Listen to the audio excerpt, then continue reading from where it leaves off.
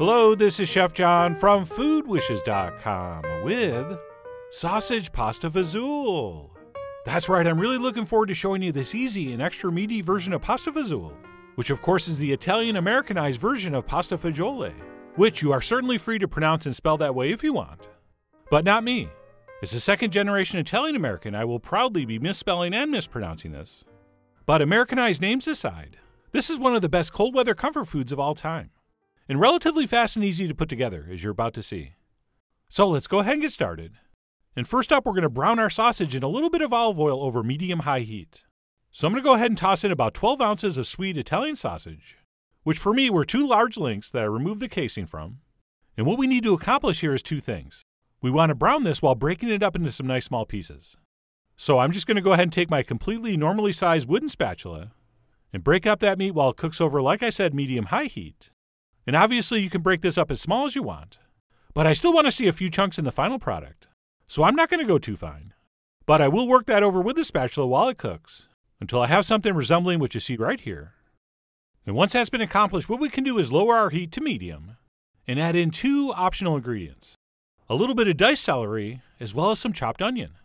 And we'll go ahead and stir that into our sausage, and continue cooking for about 4 or 5 minutes, or until those onions turn translucent. And I say optional because if you're doing this for a quick weeknight dinner and you don't want to do the slicing and dicing, that's okay. It's still going to be fantastic. But if you can spare a couple extra minutes, a little bit of aromatic vegetable is always going to improve the flavor.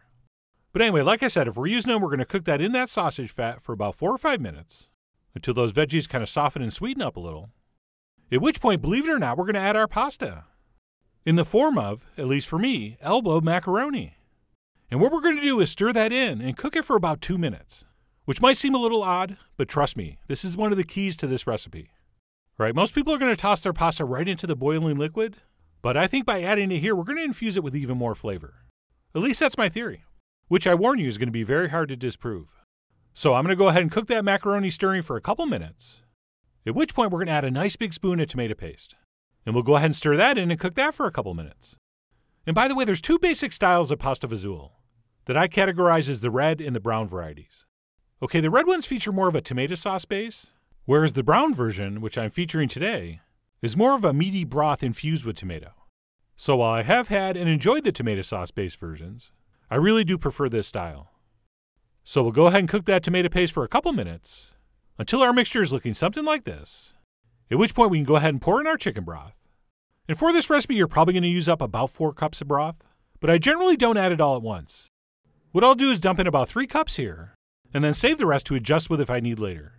So we'll go ahead and dump that in, and of course that's going to deglaze all the goodness on the bottom of the pan. And then what we'll do is raise our heat up to high because we want to bring this up to a simmer. And while we're waiting for that to happen, we'll go ahead and add a little bit of seasoning, which will definitely include some salt. But be careful, that's going to depend on how salty your broth and or sausage were. And then we will also do some freshly ground black pepper, as well as some hot Italian chili flakes, or a shake of cayenne, or both. Why not?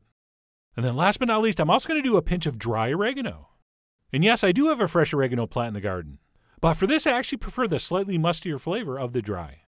But I think a little bit of herb, fresh or dry, is very nice in this. But anyway, we're going to go ahead and season that up as we see fit.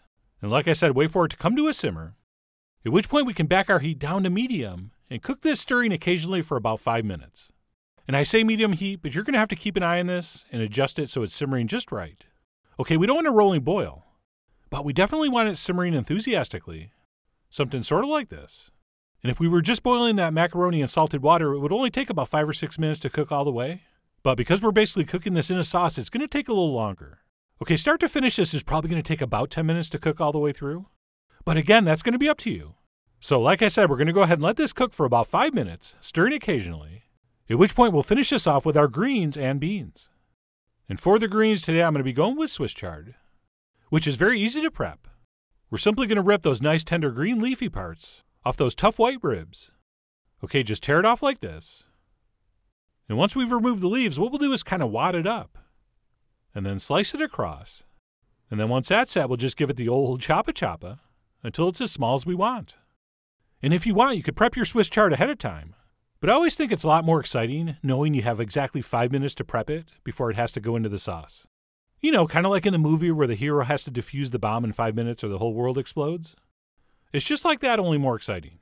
So we'll go ahead and slice and chop those Swiss chard leaves, at which point we'll transfer that into a bowl, because we really do want to wash this stuff thoroughly before it goes in our pasta fazool. And the best way to do that is fill this with cold water and swish those greens around with your hand. And that way any dirt or sand is going to fall to the bottom. And that way when we fish this out to add to the pan, it's going to be perfectly clean. So like I said, we're going to go ahead and use that 5 minutes to prep our greens, at which point we'll head back to the stove and see how we're doing. And as you can see, just in 5 minutes, that pasta is going to be pretty close to being cooked. But not quite. So at this point, we'll go ahead and add our greens after checking our liquid level. Remember, we reserved some of our broth. So I'm going to go ahead and add another splash here, because I decided I wanted this just a little bit thinner. And then we'll go ahead and dump in those greens and stir them in. And don't worry if you think you put in too much greens. It might look like that when you first start stirring. But as you'll see, these are going to wilt down very quickly. And after a few seconds, you'll realize, oh, that's not too much. That's the perfect amount. And then what I'm going to do at this point, besides switch to a different spoon, is give our liquid level one more check. And to me, this is looking just about perfect. So I'm going to go ahead and add the last major ingredient, 1 can of drained and rinsed Italian white beans, also known as cannellini beans. And we'll go ahead and stir those in. And then once our beans have been mixed in, all we need to do to finish this off is continue cooking stirring for just a few more minutes or until our pasta is perfectly cooked. And by perfectly cooked, I mean perfectly tender. Okay, you cook it any way you want. You are, after all, the vita blue of your pasta fazool. But I don't think this is something where you want your pasta al dente. So I continued cooking and stirring for a few more minutes until I determined my macaroni were perfectly cooked. And once that's set, we're pretty much done except for 2 easy but important things. We're definitely going to want to give this a taste and check for seasoning. It almost always needs another pinch of salt and maybe some pepper.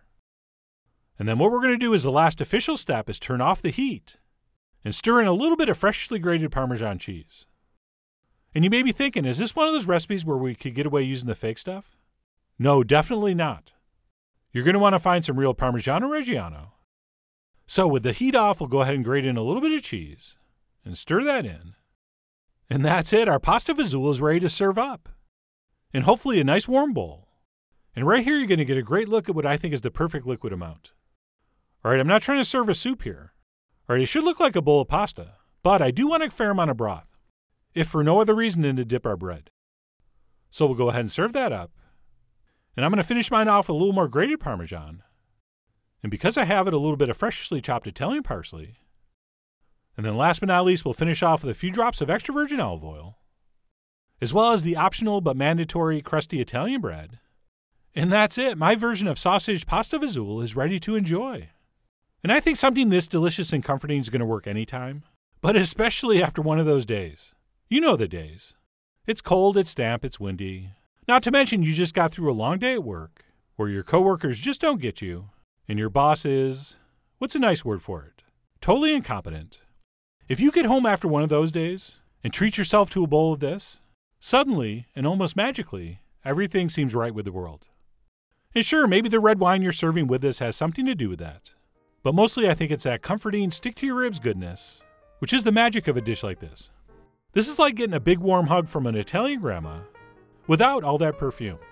So just a very hearty, comforting, and incredibly delicious dish that start to finish is only going to take you about 30 minutes, okay?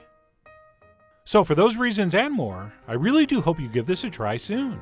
So head over to foodwishes.com for all the ingredient amounts and more info as usual. And as always, enjoy.